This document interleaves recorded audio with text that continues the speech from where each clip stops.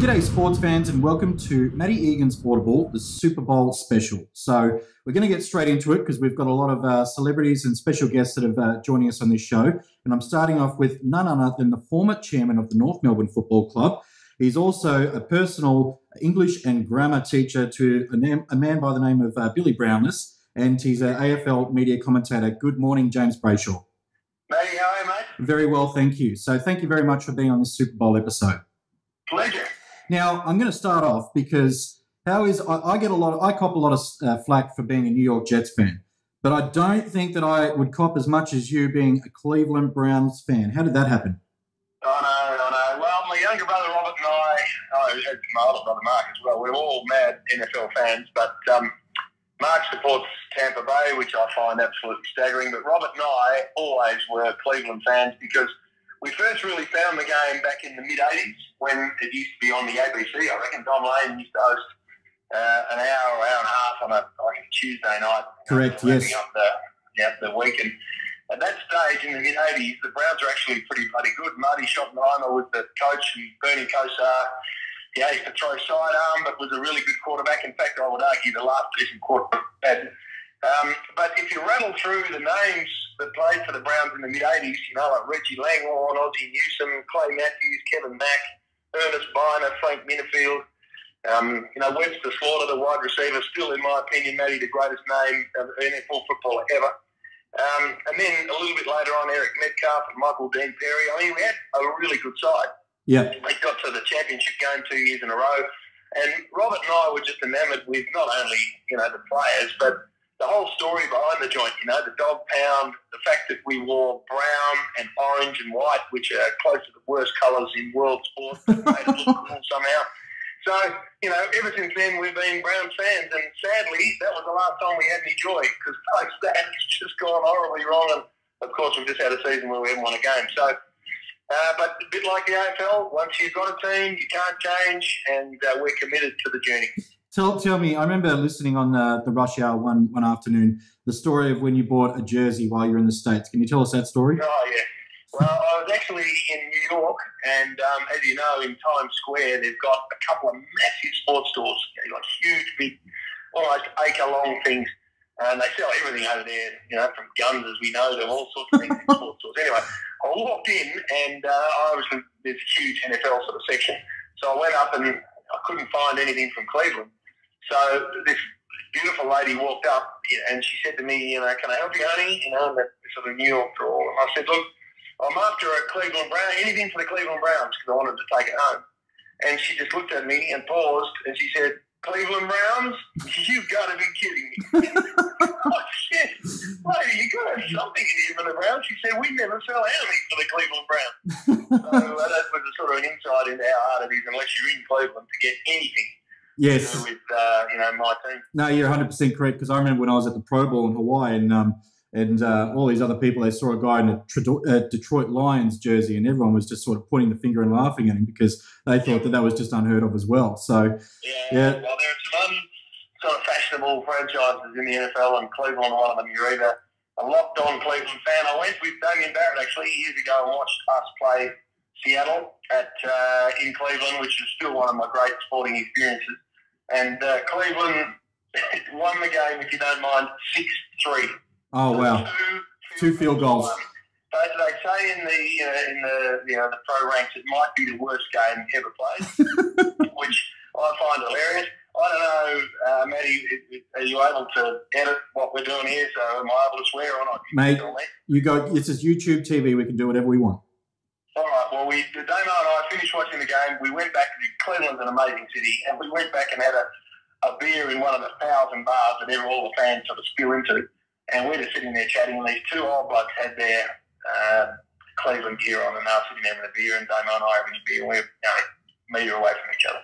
And they obviously picked up on the accent, and they're like, where are you two from? And we're like, Melbourne. And they're like, Jesus, man, what are you doing in Cleveland? You know, and Damo used to get he said, oh, this guy's a mad Cleveland fan. So we're here to watch the game. And they said, oh, did you enjoy it? And yeah, we had a ball. And anyway, as the conversation was winding up, this gruff old bloke who hadn't said much just turned to the two of us and said, oh, well, we really showed those fucking Seahawks. It was 2 field goals to 1. Anyway, I love the Browns. I can't wait to take my brother back there, actually, younger brother, and do it properly again because it's one of the great experiences in any of the towns going to watch your team play. I've been out to Meadowlands a couple of times and watched the Jets, actually, against the Bills. And it doesn't matter who it is, but if it's your team, it's even more special. Absolutely. And, mate, I love your passion. I actually never knew that you had this much passion towards the NFL. Oh, yeah, I love it, mate. I've always loved it. All right. Unfortunately, we're so foxy that you never see us on telly, but now with the NFL Live app, you can watch the Red League highlights. Oh, mate, it's just unbelievable because the only NFL I used to get was the Don Lane show, like you said. Yeah, that's it. And I had to stay up late, and then I'd be pretty tired when I went to De La Salle College the next morning. Yes, that's it. We did exactly the same thing. Now, JB, the biggest game in American sports, it's coming up next Monday. For Australians, it's great because you get to take the Monday off. We've got the New England Patriots taking on the Philadelphia Eagles in Minnesota, in Minneapolis, in a brand new stadium, which is just absolutely sensational. Give us, do you think that Philadelphia have got a chance here? Oh, yeah. Well, I think they're the 4th-ranked defensive team for the year, and the Patriots are 5th. So, as they say in the States, offense fills the stands and defense fills your trophy cabinet. Yes. So, there's got to be something in that. And mind you, they're taking on the man. I'm not a fan of New England, probably because of the same reason I'm not really a fan of Hawthorn, because they keep winning all the time. Yeah. It's just annoying, and they do everything right. They're best practice everywhere. And, I actually had huge admiration for the Hawthorn Footy Club, and you've got to admire the New England Patriots. But I'm riding Philadelphia like a bull because I love the story. For me, it's a bit like Cleveland Cavaliers winning a couple of years ago. Yeah. LeBron going back and bringing a trophy to a city that hasn't had one forever. Yes, it's Philadelphia, as we know, have been starved of any joy across all of the sports forever. So, and it's fighter town and Rocky and the steps, and it's just I've never been to Philadelphia. I've been to the airport to change planes, but I've never actually got out and had a look. But I've always been fascinated with, it's a hard-ass sort of working town, and I reckon it's one of those joints that would just go nuts if they could win. So whether they're capable of it or not, I don't know, but I'd love to see that. Yeah, I totally agree with you. Being a Jets supporter, I'm not really rooting for the New England Patriots, so I most certainly would love to see Philadelphia take this one out. And I think New England are a bit like Manchester United, aren't they? If you either love them and are passionate about them, or you absolutely detest them. Yeah, there was a stage, That's the same in England. You go to any of the Premier League games over there and people just want to see Man United beaten, unless they're a fan of Man U, and then they obviously are as passionate as New England fans are. It says a lot for how, unbelievably successful they've been. Yeah, totally agree with you. And it was a little bit similar with having Hawthorn play in so many premierships as well. So I am rooting with the Philadelphia Eagles. Now, we're going to have Tiffany Cherry's going to break down the New England Patriots, and then we've got Wayne Schwass coming on the show, and he's going to talk a little bit about men's health, and we want to get that strong message out there. I think he's doing a sensational job with that. Yep. And we'll finish off with Colin Scott, who's going to break down the Philadelphia Eagles. So some fair talent coming up, and they'll be able to tell you all about what's going to happen. They know much more about these two sides than I do. But I did go to the Super Bowl, and you won't believe it, Matty. I went and saw. In the last 3 Super Bowls, we've had 2 all-time games. The Patriots and Seahawks, and in that final moment, one of the most extraordinary sort of setups anyone's ever seen. And then you had the Patriots Falcons last year, and the greatest comeback in playoff history or whatever it was. Yep. I went to California, San Francisco, to watch Denver, Carolina, the worst Super Bowl of the last 20 years. That was shit. It was just rubbish. Yep. I kept sitting there, with great mates, flying in from all around the world. And I'm like, we have come from the other side of the world to watch this. It was just grind them down. We thought Carolina with the man, the gunslinger, we're going to do all sorts of things. Anyway, we got on the train left and thought, Jesus, it's a long way to come for that. You can be unlucky, but I reckon this one's got plenty of intrigue. Yeah, plenty of touchdowns, and I think you're right. And if Philadelphia can start well early and sort of and really sort of break the spirit of Tom Brady, which is bloody hard, I'll tell you that, I think we're in for one hell of a Super Bowl in Minneapolis. So, well, that's the thing, mate. They've got to defend well, because if you don't defend well against that mob, they can pile on, as we saw last year, they can pile on points very quickly. So, anyway, like you, mate, I'll be absolutely locked in Monday morning. I can't wait. Thank you very much for being on the show, James Brayshaw. We appreciate it very much. And Good on you, Matty. I love what you're doing. Thank you very much. Take care. At BR International, it all starts with the buyer and the seller. Whether in Australia or overseas, we adjust our delivery solution to fit in with the buyer's requirements. We are able to consolidate orders from multiple suppliers and ship them directly to the end consumer, which in some cases is the store. These orders are split, quality controlled, checked and packed. The container is then sent for shipping via air or sea. BR International exports and imports on behalf of a number of different buyers around the world. The status of every order is updated via an online platform, so the buyer can confirm at any stage along the supply chain where their goods are. On arrival, goods are either brought back to our delivery centre or they're delivered directly to the customer's premises. When delivered to BR International, a number of additional services can be added, from receiving and unpacking to relabeling and further quality control. BR International is your unique freight service. Contact us today. Our next guest is someone that is perfect for this episode, being Super Bowl 52, because not only has she worked as a presenter for the Olympics and Fox Footy, she's actually worked in ESPN in the United States of America. So thank you for joining us on the Super Bowl episode, Tiffany Cherry. Oh, Matty, gorgeous introduction. Thank you for having me, and great to follow Jimmy Boy. Not a problem. Yes, Brayshaw gave us a good reason on how he became a Cleveland Browns fan, and right. Yep. So he's got a lot to say about that these days. But he did bring up some great accolades of them in the '80s. So very passionate about his NFL. Yeah, well, I love it ever since I really started over at ESPN some 10 years ago, but even prior to that, I used to travel a lot to the States, and a friend of mine played for Nebraska, and so sort of straight out of high school, he won a scholarship and was one of the first Aussies, in fact, to play not high school, but play college football. So I loved it. I went to a game in Nebraska against UCLA, and, I'd never seen anything like it. It was something like 85,000 people. And the amount of money that and we're talking, 25 years ago, the amount of money that was being thrown around was probably still more than the AFL has now. So fell in love with the game. I think it's superb, and, obviously followed a lot when I worked for ESPN in the States. Yeah, correct. You're spot on there, because I believe college football is almost, if not, maybe not as big as the Super Bowl, but college football on a week-to-week basis would probably be bigger than the NFL. Yeah, it's more passionate. It's more tribal. It's more, they really are heart and soul into their universities, and they don't. While you can, you hope not to, but while you don't jump from Super Bowl team, you just never ever let go of your college football team. That is correct. Yes.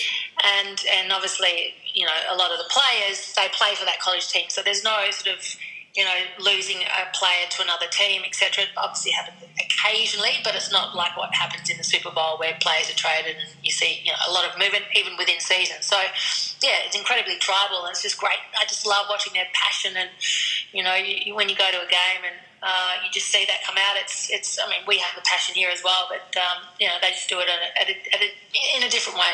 Well, here's an interesting stat for you, Tiff. Did you know that? I mean, we think that it's amazing to fill out the MCG, which is about 98,000 these days due to occupational health and safety. But on a certain game against another college, there are stadiums that will hold 100,000.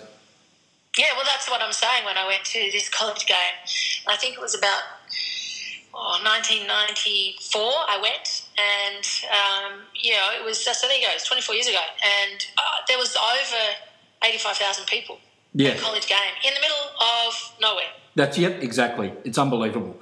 Now, Lincoln, Nebraska. Yeah, anyway, yep. Speaking of packed stadiums, I thought that you'd be the perfect person to talk about the New England Patriots, because I believe you did tell me the story that you were in, I can't remember which Super Bowl it was, but you did see the Patriots and the Giants, is that correct? I did. Well, the Pats were, 16-0, and then they lost the Super Bowl in the dying 90 seconds. Eli Manning became a superstar, and obviously he's gone on to win a few more Super Bowl rings. but it was, I went there. I was moving from Australia to America and moving to Connecticut, which is obviously smack bang in the middle of New York and Boston. So everyone kept asking me who I was rooting for, which I took a little bit of umbrage to at the time. Of course, I figured out what that meant. And then I said, well, whoever wins. So I ended up becoming a Giants fan, obviously, because of the final moments of that game. But it's regarded as one of the greatest, one of the top 3 Super Bowls of all time. Yes, absolutely. And, well, you've actually seen the Patriots, when they're doing their best on this special day, which is Super Bowl 52 in Minnesota. Yep. So let's talk about, how good are the Patriots? I mean, their accolades are just unbelievable. And the gig for the Philadelphia Eagles this Monday just seems like, wow. The Eagles haven't won yet, have they? This is their 3rd Super Bowl appearance. Just for Bill Belichick and Tom Brady, who is just the star coach and the star quarterback. This is, I think it's something like, they're coming up to 20 years. I think it's about 18 years they've been together, and they're going for their 6th Vince Lombardi trophy. That is just beyond a joke. They're so successful. It is without doubt. I mean, Brady was really the one that got them back into the game in last year's Super Bowl against the Falcons. It was just a remarkable comeback. He just can manufacture a win. He's one of those special players, as a McAvaney, that comes out and comes to the fore, and he's worth every cent. Of course, he's without doubt an international superstar in the sphere of where Tiger Woods and David Beckham is. Yeah. So there's just so much going on for them. Obviously, they're favourites to win, but both. What I just found fascinating was they both finished not only their respective conferences with a 13-3 win-loss ratio, but I think they were, in terms of the points, were pretty much exactly the same. There might have been 1 point difference, and I just found that incredible. Yeah, so the 162 plus points defence differential they both had, but there was exactly 1 point of difference that the Pats had in scoring and allowing for a score. So, they are neck and neck. This is one of the great Super Bowls on paper of all time in terms of just an offensive shootout, which is so exciting for people to watch. But, the Patriots know how to do it. They've been there before. Not only has the franchise been there, but Belichick and Brady have been there many, many times over, and they're defending champions. So, the other thing too is I found this interesting, that the Eagles, they've got a $27 million offensive line in salary, and that's roughly $10 million more than the Patriots. So they should win on paper in terms of what they're paying, but the Patriots, obviously you want to play for a franchise as well that keeps winning, so perhaps that's why they don't have to pay as much. Some of these stats are scary. I mean, you got Brady, who has thrown 32 touchdowns this season, and he's only had 8 interceptions at 40 years of age, and he's still doing this. So it's everything is leading their way, and if you were putting money on it, it'd be extremely hard to bet against the Patriots. But here's the X factor for me: Rob Gronkowski. And now I know that he's got the concussion, but I can pretty much guarantee that he's going to play. He's almost unstoppable, and he's like Tom Brady's absolute get out of jail card. Yeah, he is. Yeah. Well, look, and without a doubt, and I mean, they're small and they're skillful receivers. They're a matchup nightmare. In Philadelphia, in every way possible, and they just the Eagles can't in any way give Brady any inch of time, seconds of time to be able to pick and choose where he wants to throw. Like they have to be on him. They need to really force the Patriots to make the plays in their passing games. But I don't know. I mean, obviously they're favourites. I can't see the Patriots losing. Now, do you have a connection in Philly? Is that correct? Oh, not really. Well, Paddy Steinford, who's he's not a close mate, but he's a mate. When I used to be physio at Richmond, obviously now I'm back there, working in a different capacity. But he was playing. He played a couple of years, but he's been overseas, and he's the high performance manager at the Eagles. So that's obviously great for Australia. I don't know if it's really come out yet, but he has done a lot of great things over in the States. I don't even know whether he'd be coming back, but if he was, he'd be snapped up by just about every sporting franchise in Australia for the list of these credentials that he's got. But also, Sav Rocker. I went to the Eagles. A good friend of mine, in fact, was quite high up recruiting at the Eagles when I lived in America at ESPN, and so he invited me down, and I went and caught up with him. And then at a different time, obviously Sav was being managed by my best friend in the States, who's a top female agent, and she managed Sav Rocker, and so I caught up with Sav, and he showed me around the Eagles as well, and actually ended up giving me an Eagles signed shirt, which is pretty awesome. And so there's an Australian connection, of course, there that we know. There's two of them. The Australian connection is getting bigger and bigger each year in the NFL, and it's fantastic to watch. Now, before I get your final thought, can you tell me, because you've been there, what's it like to be at the Super Bowl on the day? Well, it is incredible, but I have to tell you, Matty, and people might be disappointed in this, but please don't. I found it was a different experience, but I didn't find the excitement any different and the thrill within the stadium any different to a grand final. And I say that in a really positive way, in that our grand finals are incredible. They really are superb. And probably the only difference, obviously it's a different game in terms of different skills, and you're in a different country and whatever. But the only real difference that where their game is far more superior than ours really is the entertainment. I mean, who they're able to attract. But we're getting obviously a lot better than that at that end as well. And our Australian talent are superb. It's not putting them down anyway. It's just in terms of the calibre of the name that they're able to attract. They attract the biggest spans, the biggest rock stars in the world. And that's probably the only difference. Tom Petty actually was singing when I was there, and Alicia Keys. But I think the year before when maybe Michael Jackson. No, you too. The year before that I was spewing. I was like, no. Watch you too. Well, and the Michael Jackson, just how they do it. I mean, they're just their halftime show. And you know what? I can't believe their ads. The average cost for 30-second Super Bowl ad has increased. I read this by 87% the past decade. A 30-second ad is $5 million. Yeah. For 30 seconds, if you don't mind. But the ads are like watching a movie. They're so good. Yeah. Yeah, and watching the halftime entertainment is like watching one of the greatest shows on earth. So. Yeah, and this Monday you've got Justin Timberlake, and he's got a new album coming out. So I have I interviewed him before. He's a good guy. Oh, really? Yeah, I interviewed him at the ESPYs. Yeah, it's pretty cool. You're doing well with the name dropping, Tiff. I know. Sorry, I just had to pick myself up off the floor. Yeah, with Justin Timberlake, I'm sure you had to. All right, now let's get your final thought. Who wins and why? Well, I said it before. Certainly the Patriots win. I just think they've got the experience. Yeah, they're pretty much neck and neck, these two teams. But they've got the experience. They know how to win. They've got Tom Brady, and he pretty much win a game single-handedly. So, and I just think they've got their receivers are good enough to be able to complete the pass and the touchdowns. And I see them winning probably by about 10. Yep, okay, very good. Now, coming up next, we've got Wayne Schwass, and I remember when we did our episode earlier in the year speaking about breast cancer in the NFL and AFL and stuff like that. So we've got Schwatta doing a little bit for men's health coming up next. And which is great. Yeah, it is certainly a fantastic thing that he's doing. So I want to say thank you again for being a friend of the program throughout the year, Tiff, and wherever you're watching Super Bowl 52 on Monday, have a sensational day and stay safe. Thank you, Matty, and all the best with the show. It's a great one, and thanks for having me on. My pleasure. Thank you. Enjoy the game.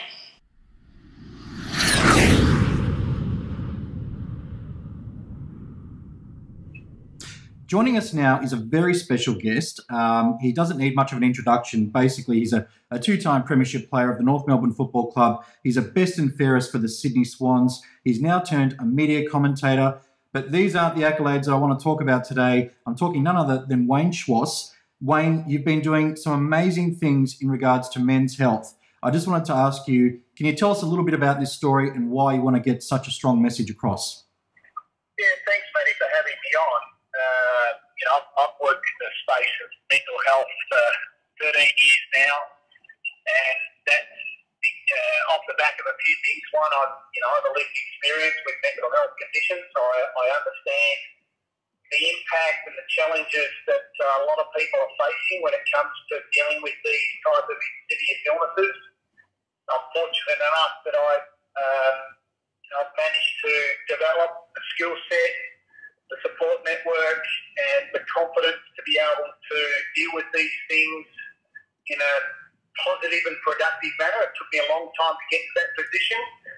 And a big part of who I am, what really motivates me on a daily basis outside of my family is what can I do that helps people in the broader community that are struggling with these type of conditions. And that's something that I find incredibly rewarding. It's very challenging, but at a personal level and professional level, it's something that I'm really passionate about. Mate, it's just amazing because if I think back to your playing days at North Melbourne, to me, you were zippy, you were fast, you were tough.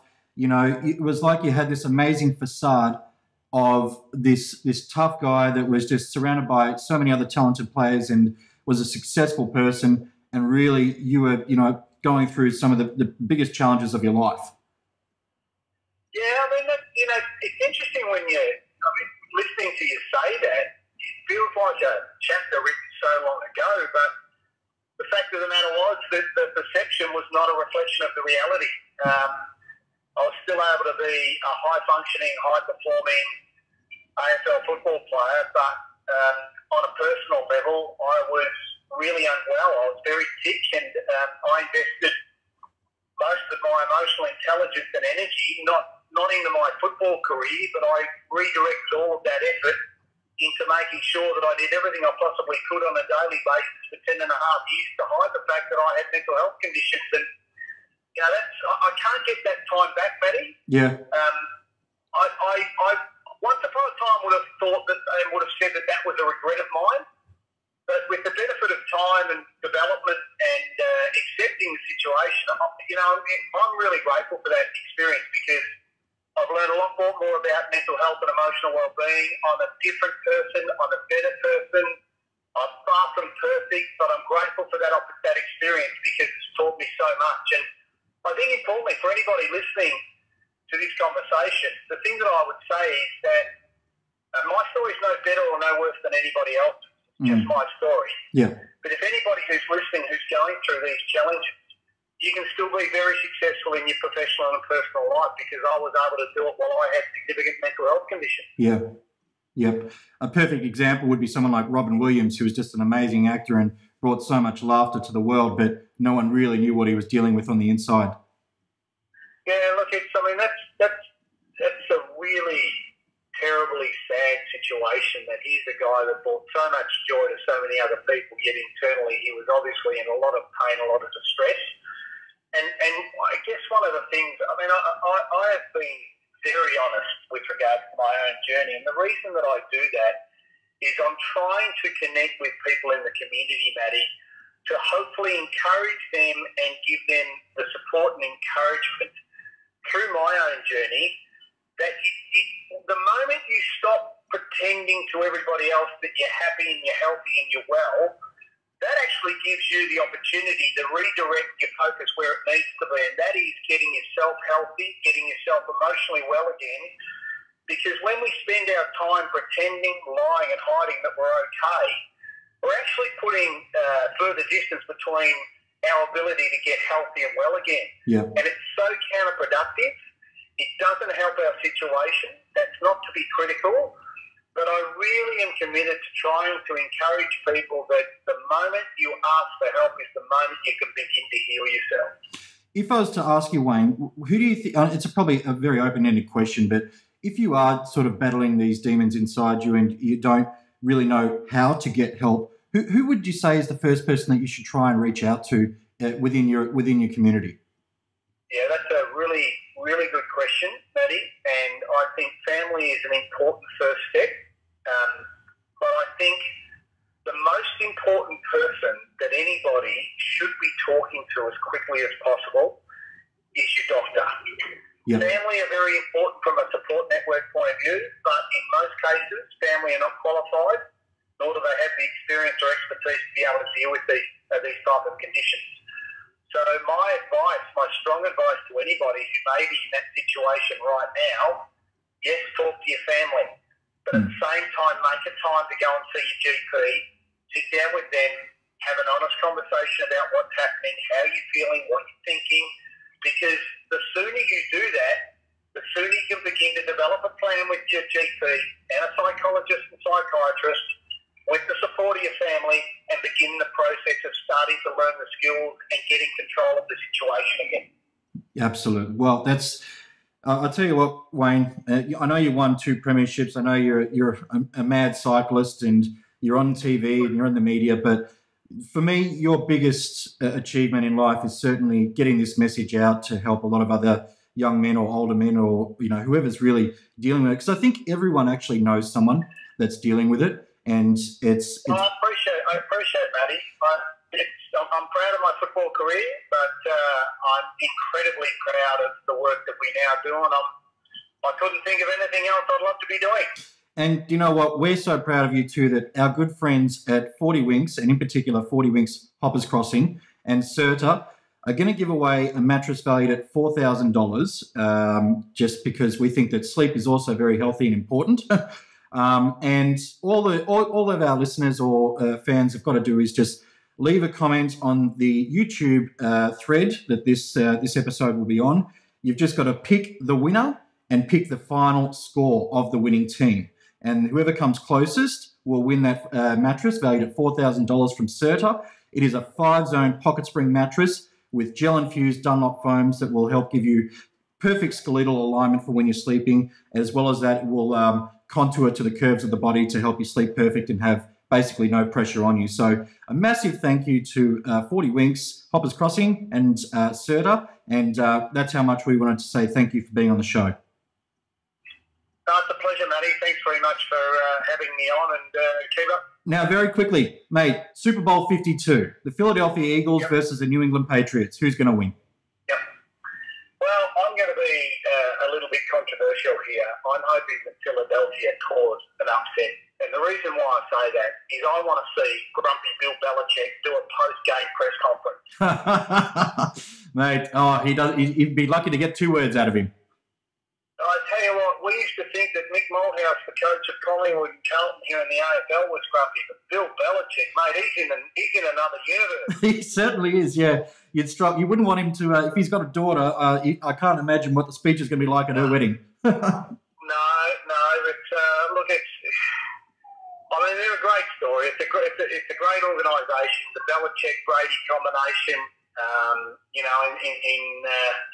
in their last game, in the opening half, it certainly didn't look as though they were going to make it their way through to another Super Bowl final. But, those 2 guys just know how to get it done. Brady and Belichick have been a great combination for a long period of time, but I like the underdog. I'm going for Philadelphia. Absolutely. That is, I like your pick, and good on you, Wayne. That's a very, very good way to think, because that's how us North Melbourne supporters were for a long time too. Wayne Schwass. Thanks for having me on the program. Thank you very much. Okay, last but certainly not least, we've got the guest that has actually played in the NFL, and I know that you're a bit of a New England Patriots fan. Is that correct, Cole? It is correct, Eddie. I actually had the honour of meeting Mr. Robert Kraft just before 2000, and he actually gave me a beautiful jacket that at the time at the back of it said 3-time Super Bowl champion. I believe after Monday it'll say 6. I better change it. That's Well, that's right. So that's why I've given you the task of the Philadelphia Eagles. So, they're the underdogs. They don't have anywhere near the type of accolades that the Patriots have got, and this is their big opportunity. Wouldn't you agree? 100%. I think look, just looking at the quarterback Foles, it took her over from when she was doing such a great job. For him to come along and he's just been deadly in the playoffs. Just when you thought the pressure would get to him, he's actually he's had no turnovers, and just what he did against Minnesota 2 weeks ago. That was the number 1 defense in the NFL, and he went 352 yards and 3 touchdowns, and just looked extremely comfortable and confident. I just think this underdog tag will help them. Great coach. The whole story of Philadelphia is the amount of players that they've lost this year, and to be in this position to what they did, against the Vikings again. I could not believe it. So look, great coaches. Great, the whole system is absolutely very, very proud of the Philadelphia. I don't think they've won anything. Of course, been in the Super Bowl twice and lost both of those. But I just hope in my heart that they can pull it out. But do I think they will win? No. Well, speaking of Nick Foles, right? He's had a. I don't think many people know he's got a quarterback rating of 92.7 over his last 4 seasons with the Eagles. He's well rested because of the change-up that happened throughout the season with the injury. And I think that might give them a different dynamic to their offense and maybe catch the Patriots' defense off guard. Well, it works both ways, The reality is that Foles has never played against New England, and you can look at that. That's a bonus, or it's it can work against you, because I honestly believe he's going to see a defense that he's never seen before. And what I mean by that is the package that the New England will throw at him. He'll be confused at times. There's no doubt. New England are too brilliant, and the defensive coordinator Petraea is just a genius, and he'll be putting pressure on him, and he'll confuse him. But yeah, again, that they don't know each other. Foles has come in; he's got nothing to lose.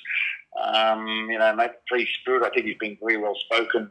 Seems very comfortable. There's no ego with the bloke. He's very well spoken, very intelligent, and he seems very confident, as he should be after just taking over the number 1 defense 2 weeks ago. So. Yeah, I hope we'll notice in the first half too. I really think that the Philadelphia will be in front at halftime, but I really think that Brady will come back in the second half and do his magic. But what Philadelphia needs to do is play 2 halves of football. They just can't design one half. They really need to in the second half. And this is where Jacksonville screwed up 2 weeks ago. They've got to take risks, calculated risks. There was a couple of opportunities there where Jacksonville were 4th and 1 and 4th and 2. They should have taken them. Jacksonville had the number 1 offense in the NFL, and you can't back your team. You've got to take risks against New England, and that is 4th and 1. You've got to go. That changed the whole dynamic when they went on front of the ball. Brady came on and then just took over. You've got to take risks. And Philadelphia have got to design 2 halves of football, and their players have got to believe that they can stop Brady at the end, because he is so powerful and so good that he's already inside the heads of every player in the NFL and fan that knows that no one can stop him. So, it's going to be a great matchup. It's just interesting to see Foles, who's completely inexperienced backup quarterback against the greatest of all time. And it's. I think you really did touch on a good point there, because these calculated risks, they're going to need to come from the coach, and that's Doug Peterson. So a few stats that I don't know if many people actually know is that he's actually the first former quarterback to ever be a head coach for the Philadelphia Eagles. So you've got a former quarterback there that's going to be calling the shots from the helm. He's a former Eagles player. He's done his apprenticeship under Coach Andy Reid, who we know is probably still has an Eagle deep down in his heart, even though he's with the Chiefs now. And, a really good, interesting stat about Doug Peterson is that he spent 7 years as Brett Favre's backup QB. So, it's not like he doesn't have the experience or the talent or the mindset of some great footballers from before his time. And it's a great point, and you can look at a lot of head coaches, Matty, and they've never even played the game before. And some of them turn out to be genius, just brilliant. Bill Belichick, greatest ever, never played. But, you've just got to look at Pedersen. It's just, you're right, mate. He was a great quarterback and played under such, incredible quarterbacks. And then Andy Reid as a coach, and to learn under him, he's just, at the end of the day, the quarterback is a general. He's the one that makes or breaks the game. And for him to have such a great experience from a playing point of view and also being coached, it's just going to give him it's going to give the quarterback, Foles, and you can see why he is so good right now, because Pedersen is just a great coach for him right now as a former quarterback, coaching a quarterback. At the end of the day, mate, he's the general. The fish stinks from the head down, and if your quarterback's good, and Foles has been magic. So, look, I just honestly believe in my heart that I don't know what they do. New England just bring up this magic and confusion, and it seems to, they're not going to number 6 for nothing, mate. And, if there is going to be that X factor for the Eagles, I reckon it's going to be Corey Clement at the position of running back. Because if they are to catch a team like the Patriots off guard, give us an idea of what's it like when you do run that ground and pound game and then try and keep the opposing quarterback off on the sideline. Yeah, it's critical, and sounds like a broken record, but they've got to run the ball against this defense of New England, and it's not easy. But the New England were ranked fifth in the league in scoring points, and right up there on yards allowed. So look, they've got to. You cannot have Foles in a 3rd and 8 or a 2nd and 8. You've got to be able to get the 4, 5, 6, 7 yards on a running game. If they do not run the game, it'll put too much pressure on Foles straight away. So straight away you'll be able to tell. If the offensive line of Philadelphia, it's simple business. They've got to dominate New England and create holes. And you're right, mate. I mean, Clement and Blunt, of course, it was formula with New England. They've just got to create yardage and get the pressure off Foles. Foles has got to. He'll only be as good as the running team of Philadelphia, and it'll be an interesting matchup. It'll be very interesting. Now, I know that I spoke to Tiffany Cherry about the Patriots earlier, but if who do you think is the main thing that could be the X factor for the Patriots? I think they're 2 wide receivers, Hogan and Armadillo. They're tremendous. They're X factors, and making up for Edelman, of course, who was the X factor from last year, of course, receiver slot. He's out. So these 2 guys have taken over incredibly well. And, of course, Gronkowski, let's see how he is after that concussion. How fortunate that there was a 2-week gap here because he would not have played on the weekend. So from what I'm hearing, he is going to play. And look, if he isn't, I would say Philadelphia. That's how big an impact. Yeah. If Gronkowski's out there and playing well, he will make the difference, mate. He is the game changer, the greatest tight end I reckon to ever play the game. He's too big. His hands. He's everything, and he's Brady's safeguard. Yeah. So look, I'm calling the X factor is definitely the 2 receivers, but Gronkowski is a unique beast. Absolutely. Now, give us a bit of a plug for how you can get down and sort of have a bit of a party if you're in Sydney to watch the Super Bowl. Absolutely, man. We've got a massive party down at Coogee Bay Hotel, kicking off for all the early punters at 8 a.m. Of course, kick-off at 10:30. And thanks, Matty. Yeah, if anyone's out there in Sydney it's the only great Monday that you feel comfortable with 2 beers in your hand. We've got a big party down at Coogee Bay Hotel, buddy. I'm hosting it down there. We've got a massive crowd coming, great food, Budweiser, girls, Budweiser beer, all the good stuff, mate. So we're going to have a big party down there, mate. Yeah, it's going to be great. All right, Cole, your final thought. Who wins and why?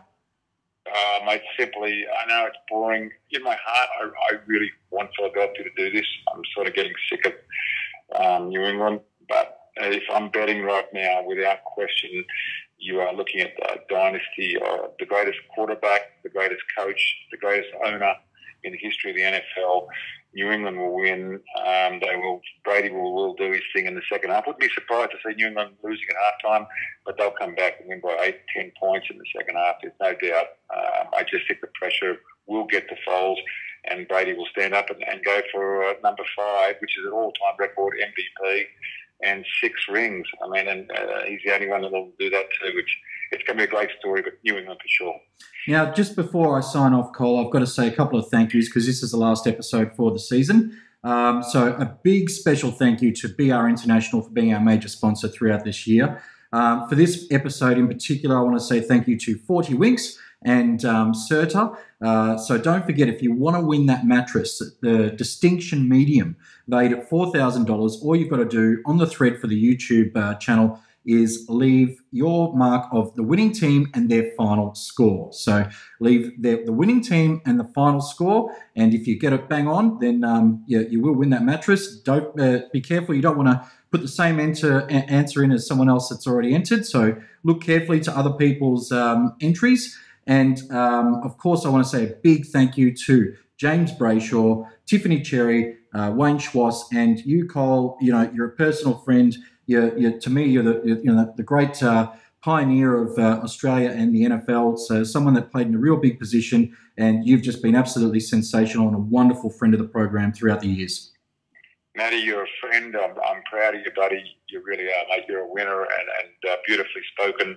And it better be a king-size mattress because I'm entering it. Yeah, I think you'd need a king-size, buddy.